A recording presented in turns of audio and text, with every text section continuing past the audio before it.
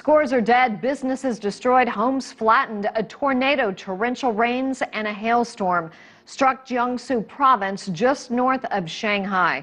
President Xi Jinping urged all-out rescue efforts, and Beijing has issued alerts for flooding and landslides and for a heat wave. CCTV's Xian Zhengming reports now from the hard-hit city of Yancheng. Good evening, Susan, from Yancheng. The tornado and hailstone took place around 2:30 in the afternoon.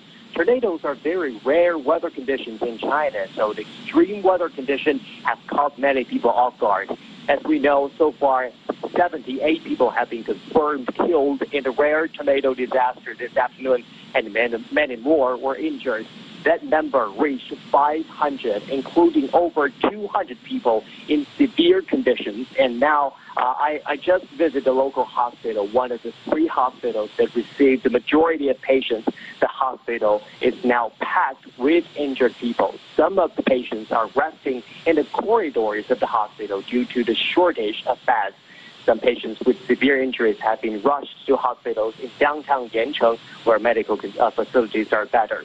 So many houses have been severely damaged. The roof of some factories were blown away. Power supply were temporarily cut off, and mobile phone services were unavailable hours after the tornado hit. So workers are also repairing the power grid to restore power. So basically, it is a disaster at this end. Some roads are also blocked, but rescue workers have been working hard to clear the roads to allow more rescue efforts enter the scene. Back to you, Susan.